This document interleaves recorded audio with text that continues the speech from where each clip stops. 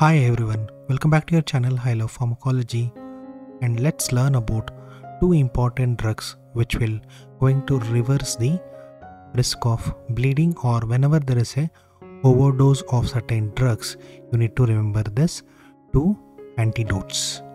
So to reverse the excessive warfarin anti-clotting activity, what you need to do, you need to give an antidote for warfarin overdoses vitamin K1, that is phytonadione.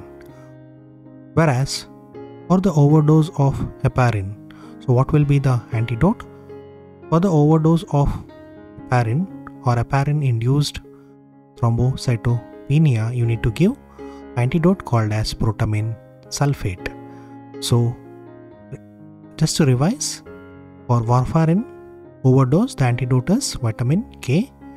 For heparin overdose, the antidote is protamine sulfate, and both of these drugs are useful in preventing the bleeding due to overdose of warfarin and heparin.